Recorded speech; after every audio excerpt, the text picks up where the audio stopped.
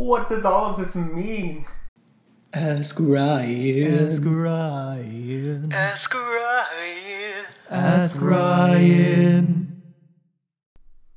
Why, hello there. You asked, and well, I'm here to answer. This is Ask Ryan, episode 2. Welcome. Let's look at your questions. So y'all sent me in some good ones this time, since the last one. Right after the last one, I got some more questions. As long as you keep sending in questions, I will keep doing these. So, that number is 772-783-2309 if you want to text in your questions.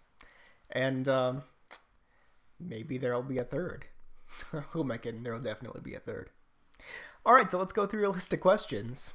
Again, got a few funky ones. We, try not to go with the, weird funky types of questions.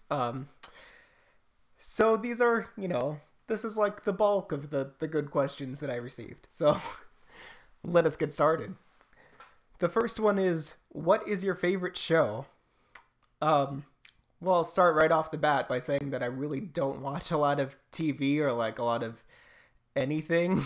I get up in the morning and I clean, sometimes record a video.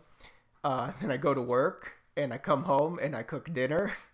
And maybe clean some more, and sometimes record stuff, maybe watch a little TV or something, and I just answered a totally separate question that wasn't even a question. That's my day. Very exciting. So my favorite show, I've always liked Star Trek a lot. That's one of my favorites. Not really a specific one, I suppose. What can I say? I'm not picky. I've liked them all to a degree so far.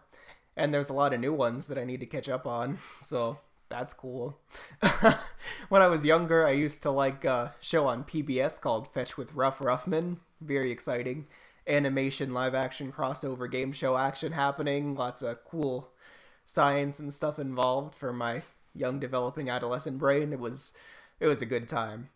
I hope that I carry some of the wonderful qualities of Ruffman into my hosting as well. I don't like Mushu as much, I guess. Actually, I don't think I've ever tried it, but anyway. Yes, so there you go. Some favorite shows. Why did you decide to start your show? Well, that's hard to answer. I don't really know. Honestly, just watching things like the news and stuff like that growing up, I looked at these people on TV and I was like, I want to do that. So I did that.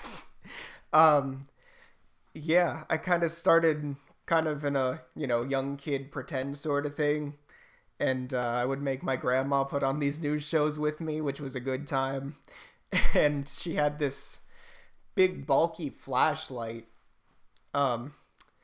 that I used to pretend to be, it was a camera, because one of my other inspirations, iCarly, one of my favorite shows growing up, the guy, he had that big camera, like he put it over his shoulder and everything, so I was like, this is kind of a close comparison, so that was my young filmmaking, and I actually had a separate YouTube channel when I was a kid, because I would have continued it, but I forgot the login, and I can't reset my password because it's so old.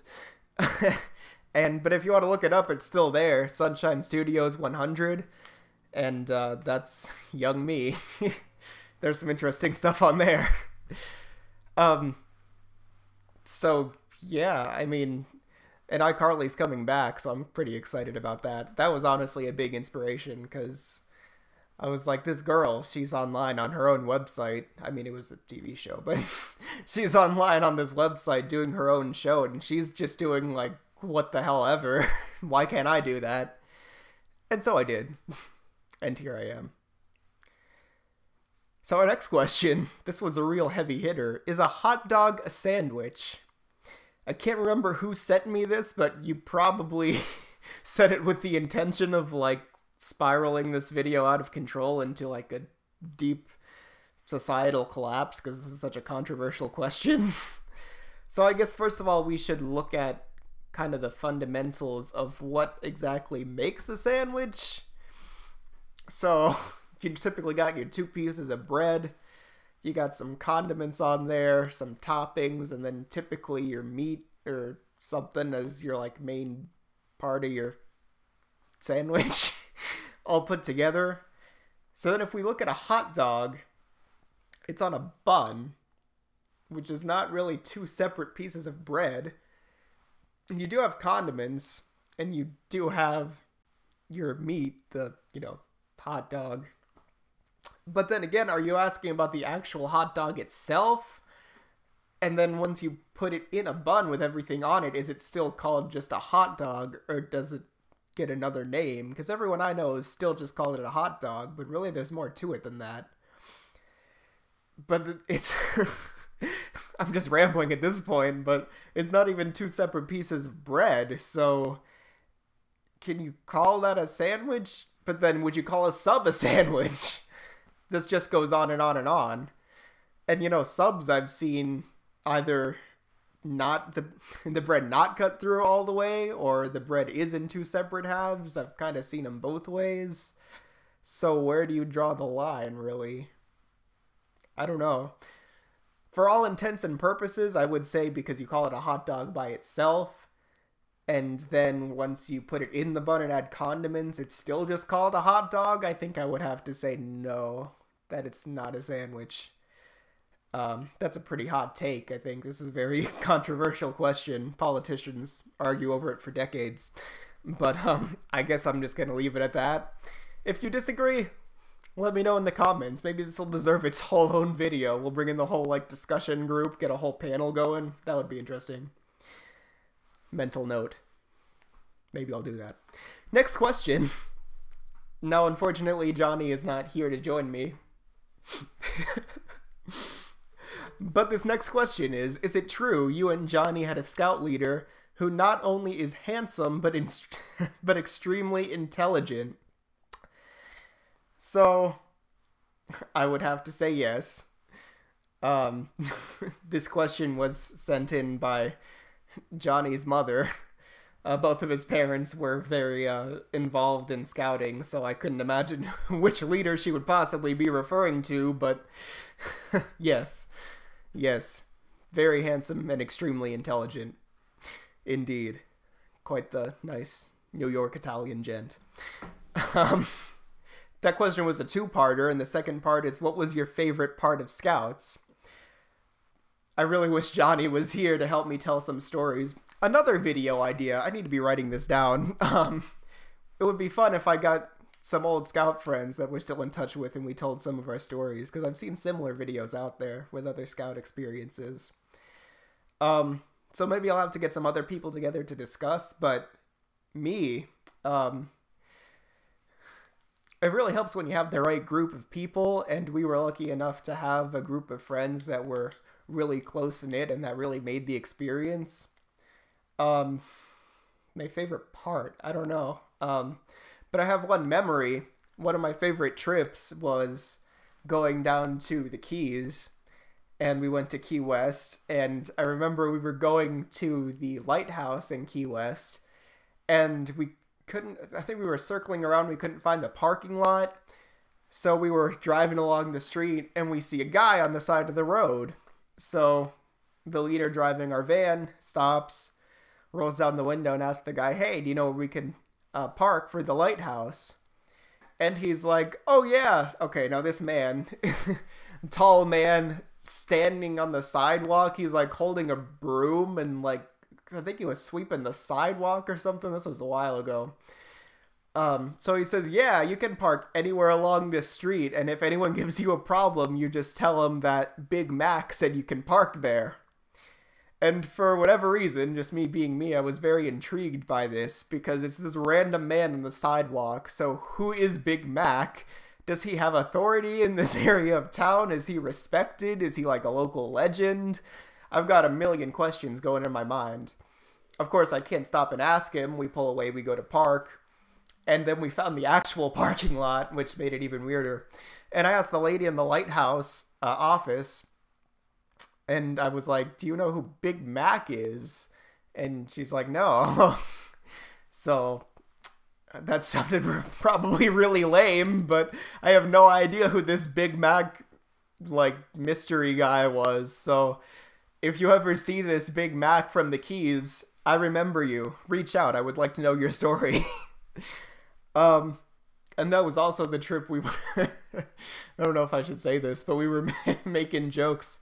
Somebody had apples, and it had, like, you know, that little protective film or whatever they put on it to make them shiny, I guess, and we were peeling it off, and somebody, I don't know who said it, but we were making a joke that it was like some sort of drug. We called it apple crack. And that was, we had a real great sense of humor. We were real mature. And we were making jokes that Kokomo, like the Beach Boys song, was like a code name for some sort of drug or something. Because, you know, us very, very street cultured youth making our well-informed drug jokes. So that was a good time. That was a good trip. So I hope that answers the question fairly decently. I'm going to make note of that. I'm going to have a video for Is a Hot Dog a Sandwich debate and Scout stories. So moving on to the next question. Would you rather be only able to crawl on all fours or be only able to walk backwards? Do I get to try first? That's an interesting question. So let's like weigh some pros and cons here. If you're walking on all fours, you can't really trip, so there's a less chance of injury, I suppose. But you're putting your hands all over the ground, so that's really germy. If you're walking backwards, you can't really easily see where you're going, and knowing me, I would get very disoriented and definitely run into things. But it's not as germy, you're still walking on your feet. But I would probably be much more prone to injury. Either way, I'm going to get really weird looks, so I think I'm going to have to go with crawling on all fours. Well, yeah, I'll just have to wash my hands more often. Definitely crawling on all fours so I don't get hurt. And the next question. Would you be open to song requests for your covers? Absolutely. I can't guarantee that I'll be able to do it. So, for those of you that don't know my background, I'm definitely a singer to begin with. And then I kind of tried to sort of play some other instruments because I don't have a band or anything that I can use as, you know, music for my lovely voice. So, yeah, I mean, I would definitely be open to taking requests, and I could try and see what I can do. I have a few lined up songs already that I want to make more covers. I have not gotten around to it, as I have not gotten around to many other things. I promise you I'm trying to ramp up video production. I think I've been doing fairly okay. I'm at least doing better than I used to. It took me 2 years to make an episode 2 of my epic amazing show, so I think I've really been doing better lately. So yeah, if you want to go ahead and send me some requests, I will try my best. So that's the story there. And if you haven't checked out my cover of Frustrated by The Knack, I was pretty proud of that. If you want to check that out, I would really appreciate it. Okay, and our next question. What jobs have you worked? So I won't say where I currently work, but I used to work for my high school, actually. When I was in high school, I had a job as a theater tech, with Johnny too, actually. And the title says theater tech, so you think you'd be just working in the theater. And my dad used to do this also when he was in high school, and it was just in the theater. However, the theater tech program was run by the athletic director. So don't ask, I don't know.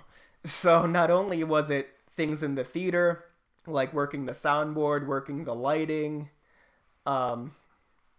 you know, there was a bunch of other stuff too.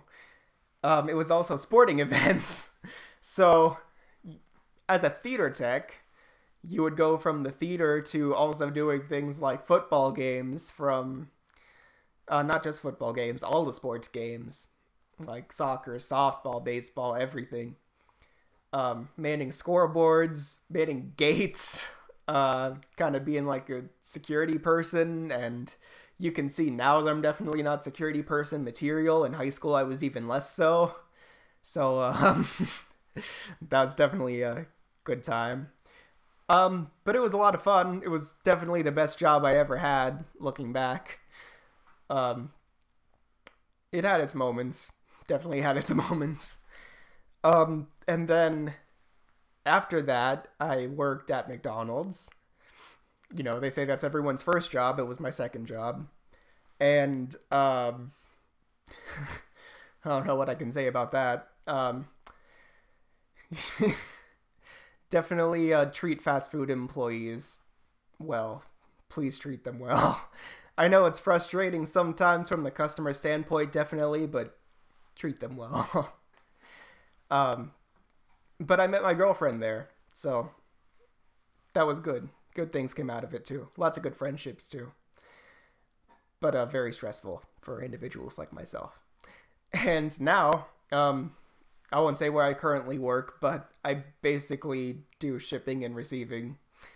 Good time. Sitting in the back all day and boxing things, sending them out the door, receiving things, and then sending them back out the door. It's a great time sitting in the back alone with your thoughts. It's great.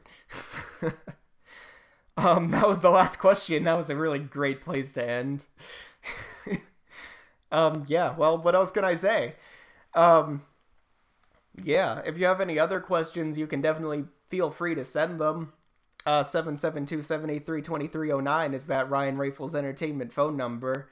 And send them in whenever. I always try and put things out when I'm thinking about doing another one soon. But send them anytime, and I will set them aside for the next episode. Those beginning questions were literally sent in to me right after the last one aired. So, yeah, thank you. I appreciate your questions. Thank you so very much. So yeah, with that, I'm Ryan Rafuls, and I will see you soon for more things. As always, I've got stuff in the works. Alright, so I'll see you next time. Thank you. Have a good night.